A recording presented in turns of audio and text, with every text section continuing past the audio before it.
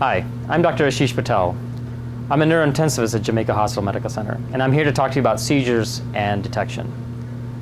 Seizures occur in various types of patients with many types of brain injuries. So it's important to detect seizures early because we want to minimize brain injury. Seizures you may see on TV where the person may be shaking, but there are types of seizures where there's abnormal brain activity but no shaking. And in these patients, early detection is very important.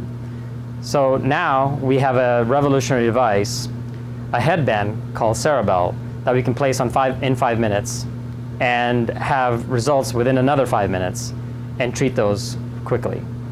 I'm now going to demonstrate to you how we use this device. So now I'm going to show you how we place the headband on a patient. This is the Ceribell headband. There are 10 leads, and there's gel built into each lead. So I wrap it around the patient's head as such, and I turn the leads 7 times back and forth to displace the hair, and then we squeeze the lead to expel the gel. All of our ICU and ER nurses are trained to place this EEG headband. It takes about 5 minutes, and another 5 minutes after we plug it in to the recorder, we will have our results.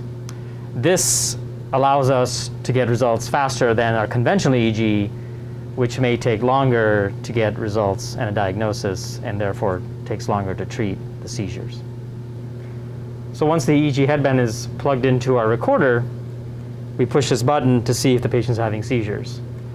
This allows us to quickly see if the patient's having seizures. So within 5 minutes, we will know if the patient's having continuous seizures, and then we can act very rapidly to treat these seizures, whether it's in the ER or the ICU.